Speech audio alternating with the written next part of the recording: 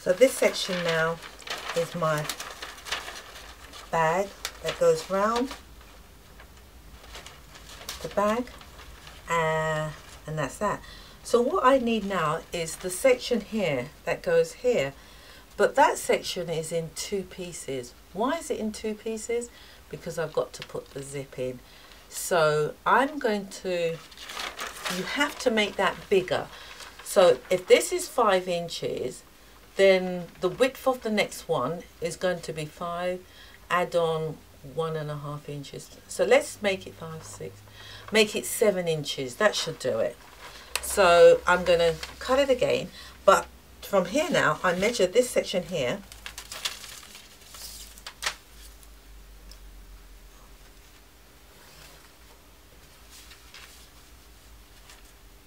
And once again, that is 34 inches long. So that section is longer or shorter. So this section now, which is the section going around here, is going to be 34 inches long, and then I'm going to make it 7 inches wide. So that's on top. So 7 inches wide is roughly that. That will allow for my, that's enough for putting the zip in. So there's a dotted line again. I follow the dotted line. Now don't forget, I'm cutting this in one at the moment, but I actually need 2 pieces. So did I do? Yeah.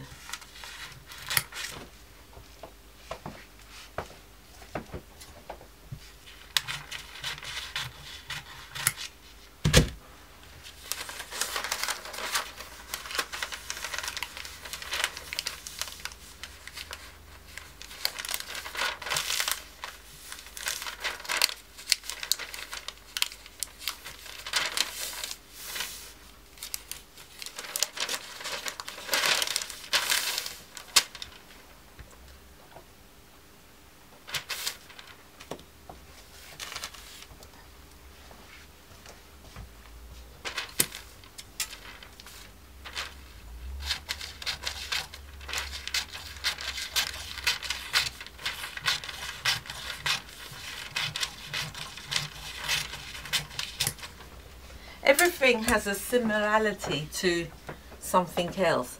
Now this reminds me of making cushion covers for those fixed chairs. It's the same principle. So, right. So let's put that back there.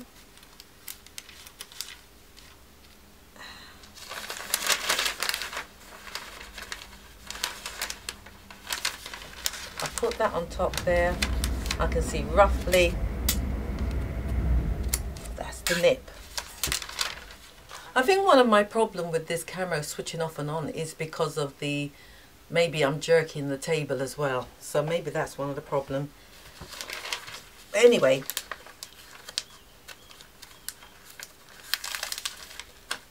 just to give you a rough idea.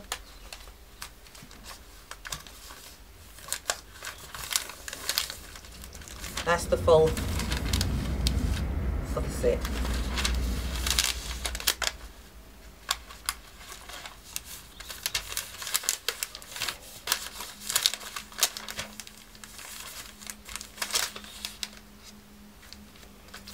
Ricky, I do hope you make this bag.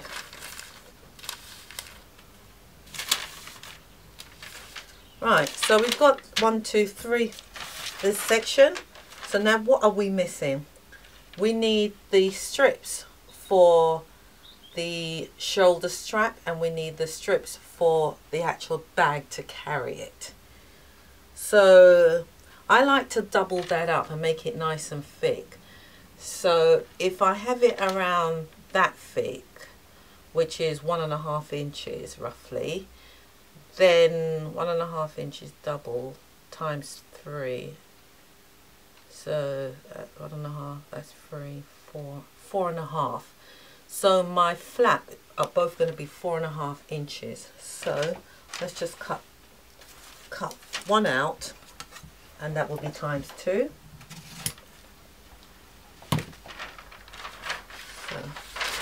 Let me just move this for a sec.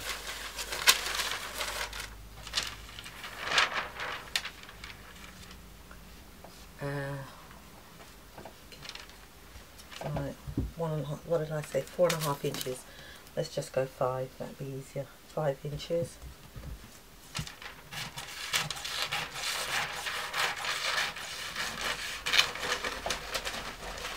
It's what I said, it's your handbag, you can do what you like. So now this bit here is going there. Here's the bag.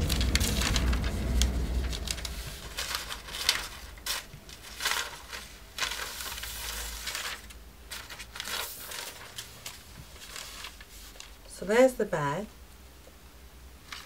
and these are going in the bag there, so you've got that amount of space to hold it, but I don't think that's enough, so I think I'll cut this out again and make it a bit taller. So how tall was that? That was it. I think I shall make this much taller, so let's do that.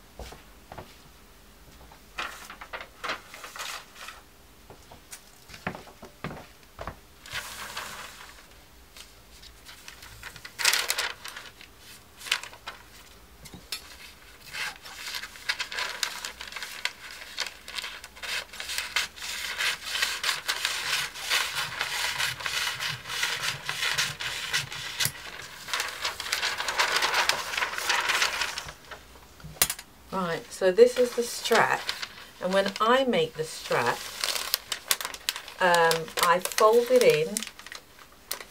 Let me see now.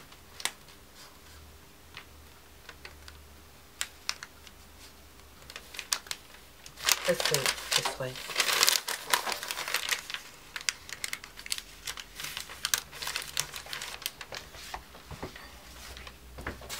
So we fold it, I'm going to fold it in half,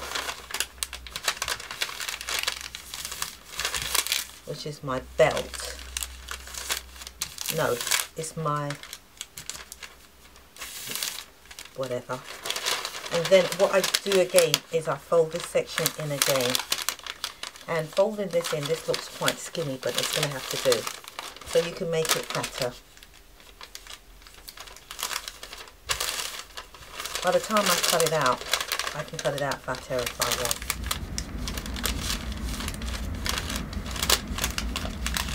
It's difficult working with paper, but so be it. Right, so that is how I make my belts, and I thicken it up. And that section now will go in here. Now this looks a bit too long now, but don't forget, it's got to go, you've got to be able to hold it over the 5 inches. So I can adjust this afterward. I will adjust this because it now looks a bit too tall. Okay, so I'll deal with that later. So I've got to do, this is ×2 again. Cut ×2. And now we actually need the belt to go all the way around the bag, and that belt is going to be a lot longer and it's going to be adjustable. So what I shall do is take the width of that paper and cut it, and I think I will make it a lot fatter than this one.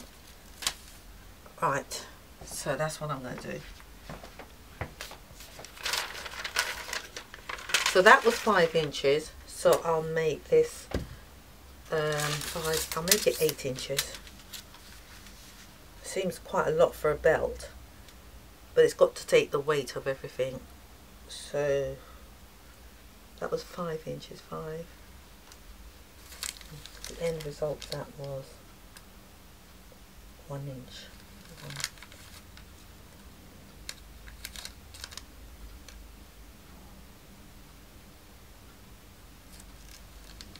So if I make it 2 inches, 2, 4, 6, yeah, 8 inches it is. So there we are, using the dotted paper cross.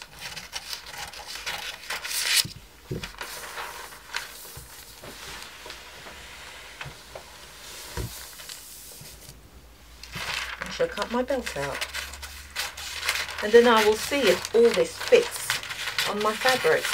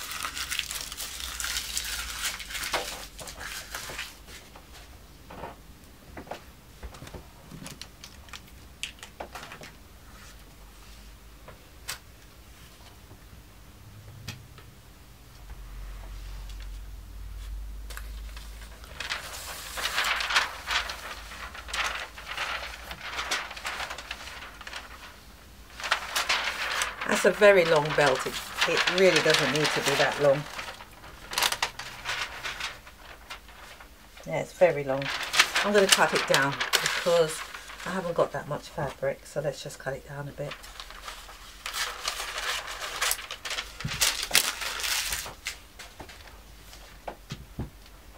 Right, let's summarise.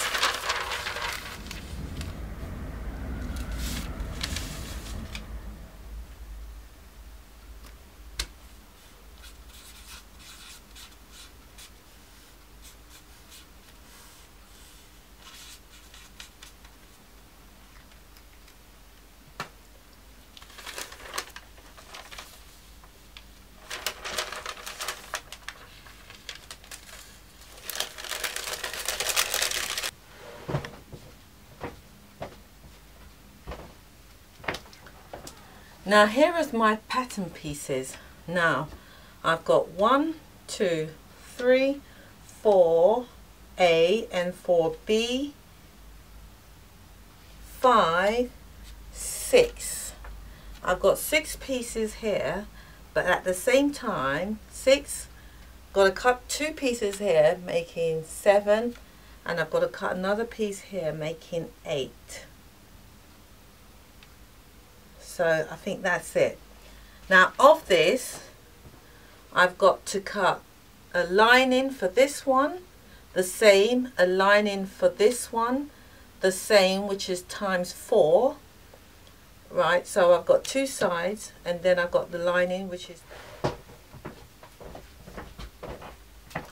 and I've got the lining here for the bottom of the bag, and because the lining mimics the bag, and if you want you could make pockets in the lining as well and put zips in it, so that's something you can add and make the inside of the bag a bit more interesting. But for today we're concentrating on just the outside. So here we have it. Now I didn't cut any strips for the piping because it's going to be hit and miss whether I have fabric left over for the piping. So anyway, this is this, right? And then we're going to test it all out. So this goes here,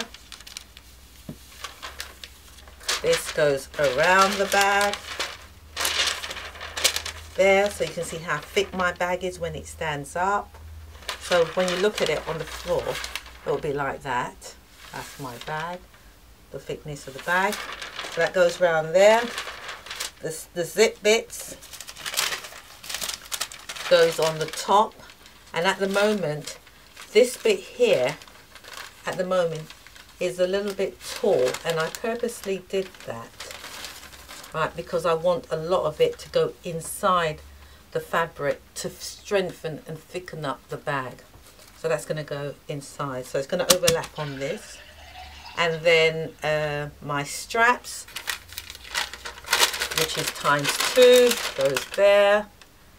And then this is the belt that goes around the whole thing to carry it on your shoulder. Now, let's see if it actually fits on the fabric that I've actually got.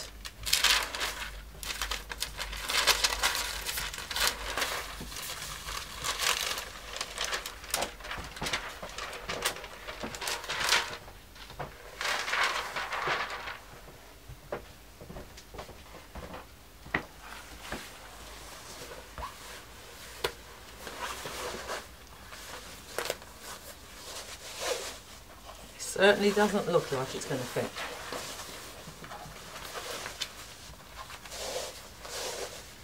If it doesn't, I've got to improvise somehow.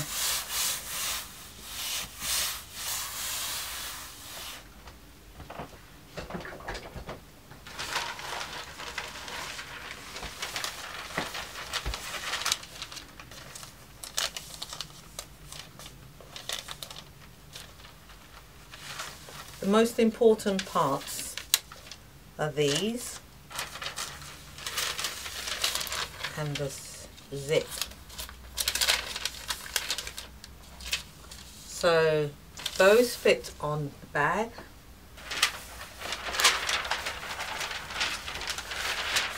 This strip,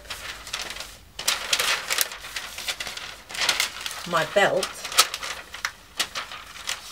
I'm going to have to make it skinnier and fit it on there somehow. Let's see if we can move everything up. And this is the belt for, oh, I haven't got the bottom of the bag. Right. What do we do without? We're going to do without this one here, and then I'm going to buy some fabric, the cheap old fabric, and make the belt with that. But it's important. I only need one bit for the bottom of the bag. This is the bottom of the bag. Right. I don't need to cut 4 of these, so what I'll do is eliminate one, so that stays there. And because the fabric's double, that now gives me that. So that's fitted. Let's squeeze it up.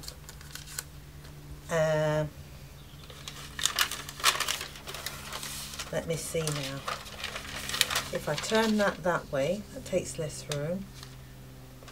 And it's nice to get them the same way actually.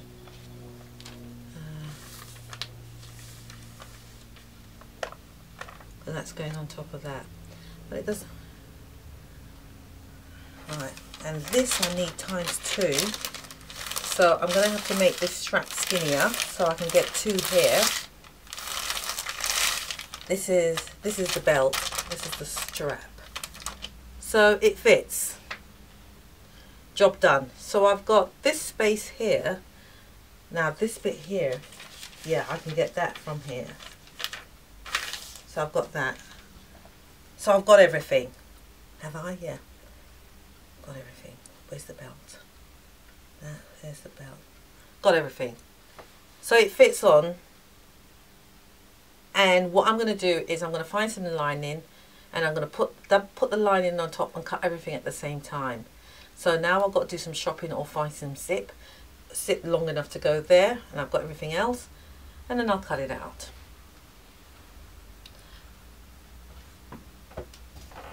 I've never made a handbag like this before in my life, but when you look at something you always say, I can do that, I can do this, I can do that. So let's see what happens. Let's see if we're going to laugh about this, or it's going to look good. You be the judge of that. I'll have an handbag at the end of it. Tune in for part 2.